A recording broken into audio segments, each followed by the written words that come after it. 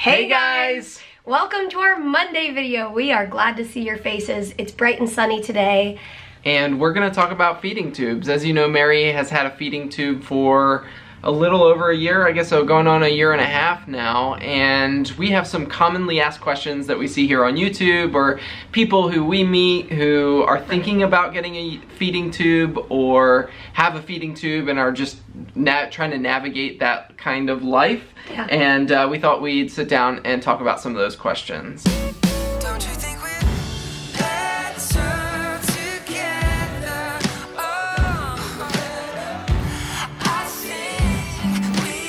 Today's video is sponsored by Alcresta Therapeutics. And they are the makers of RELiZORB. And many of you guys have seen this when I'm hooked up to my feeding tube. I've always got this little guy attached to me as well. So this is a little enzyme cartridge. It's full of lipase, which is an enzyme, and it helps me to digest the feeding tube formula that goes through my feeding tube and into me. And I'm very thankful for this little contraption. I think the most common question, whether it's somebody walking through the grocery store and they see me with my feeding tube, or maybe it's people who randomly come across our videos, the most common question is, why do you have a feeding tube? Why do you need it? And the answer is kind of a long one, but the basic answer is, I need it because I have cystic fibrosis. And because I have cystic fibrosis, my body needs a lot of help nutritionally. There's a few reasons for that. Yeah. One is that Mary's pancreas doesn't work right, and it doesn't make the enzymes that a normal functioning body makes. And those enzymes work in our bodies to break down foods, like the fats in the foods that our bodies absorb and keep on weight. And Mary's body a couple of years ago started struggling with weight, and we saw her numbers going down. They're coming for us. Oh my. It's the enzyme police. For most of my life, I was able to keep on weight and maintain my weight and take in as much nutrition as I needed. And then in the last, like Peter mentioned, in the last couple of years, we've noticed my weight was dropping and my nutritional needs were being ramped up because my body was fighting harder and harder. So we basically came to a place where we said, is this the right timing? Would this make sense to add a feeding tube to my medical repertoire? And the answer was yes. So I actually started with an NJ, which is a nasal jejunal feeding tube. And I had that for a couple of weeks, but it was tricky for me because I kept coughing really hard, which would make me gag, and then the tube would displace. It was tricky. I was hoping that that was gonna be like a one-time wonder and I could just do the NJ, feel better, get better. But it turned out that I needed a feeding tube for longer than just a couple of weeks. It was gonna be kind of a long-term tool for me. So what we did was, when my body was strong enough, my team and I and Peter, we said, okay, let's do this. And I went in for surgery and I got a J tube. So the J tube goes past the stomach into the jejunum. That way my stomach doesn't have to process the formula, it goes past my stomach. And that was helpful for me for various different reasons. We really view her feeding tube as a tool in her health journey, and we're thankful to have the tool that she can get that extra fuel. Basically how we looked at it was, we are asking my body to keep fighting these infections, and it's a hard fight. And if I'm not able to put enough fuel into my body, it's just not fair to my body. And so we viewed it as fuel for the fight. And I think that highlights that feeding tubes are used by people with all various diagnoses and causes for the need of the feeding tube. Like, not everybody with cystic fibrosis needs a feeding tube, but many do because of the many factors that are involved with CF. But many other people have feeding tubes for all kinds of reasons, and in each of those scenarios, a feeding tube is a tool to get the extra calories that that person needs.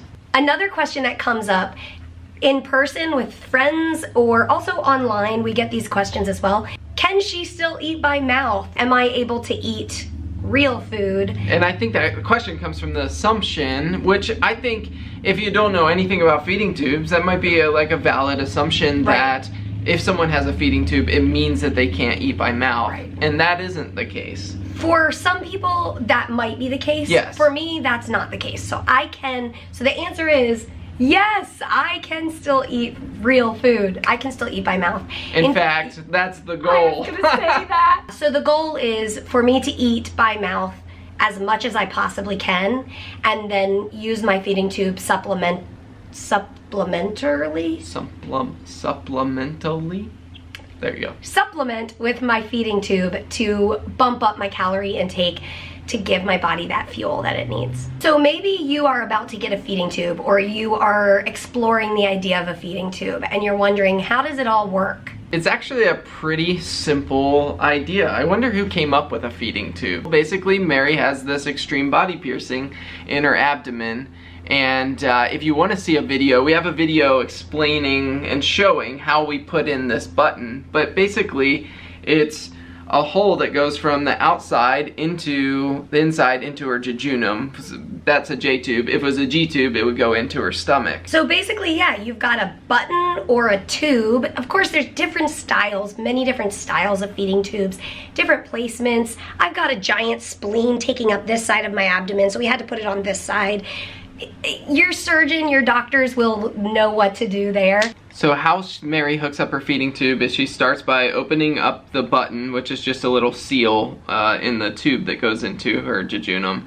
And she puts on this little extension, which is just an access to get into the button. And she's gonna flush it with water first, and then clamp that off, take off the water. Woo! So next we just need to set up the feeding tube bag and hook it up to the pump. And we're gonna pour the formula into the bag. Fill her up.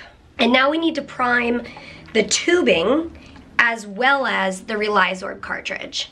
I do it by loading the tubing into the pump. Turn on the pump.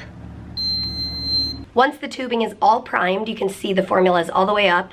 Take the tip off of the tubing, screw in the RELiZORB, and put the tip back on.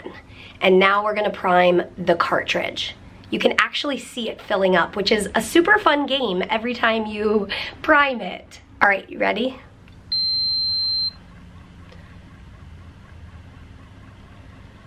See it filling up? So inside that little cartridge are little white balls that have lipase on them, which is an enzyme that breaks down fats. And then I look in the tip of this and try to gauge when the formula is coming, okay? It's gonna probably squirt at you, hold on. I'm gonna keep my hand here just Oh, I think I'm close.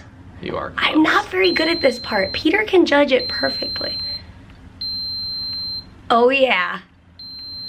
Oh yeah, look at that. You probably can't see that. It's perfect. So then I just hook this into this, my extension. Ta-da! Unclamp and let's press run. that beep means we're good to go. As somebody with cystic fibrosis and pancreatic insufficiency, which is the fancy word for my body doesn't digest food well, I have 28 years of experience to tell you, when a body doesn't digest food, it is not a good thing. He can attest to it. If I've ever forgotten to take enzymes when I eat orally, it doesn't end well, I'll tell you that much. Stomach ache, all the things coming out, it's not great. So when I got a feeding tube, we obviously knew that whatever went through my feeding tube would need help being digested.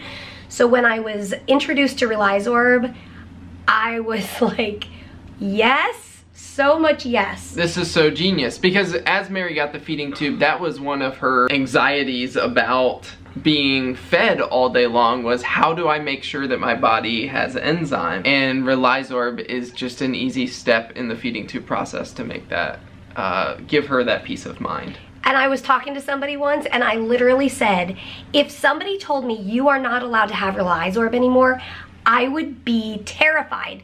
And I know that sounds so drastic, but for real, I am just really thankful that I know that I'm hooked up to RELiZORB. I know that what's going through my feeding tube has lipase going with it. Thanks so much to Alcresta Therapeutics for sponsoring this video. And for creating RELiZORB. Yeah, it's pretty awesome. We're thankful for it. And if you want to learn more about RELiZORB, they have a new Patient Connect website where you can connect with the makers of RELiZORB. Link in the description. And as always, we will see you tomorrow. Good night. And it wouldn't be a Frey vlog without Ollie at the end. Hey, Ollie boy. Do you want to come say goodnight? Ollie, are you awake? I think he's asleep. Okay, good night, Ollie. We'll see you tomorrow. Good night.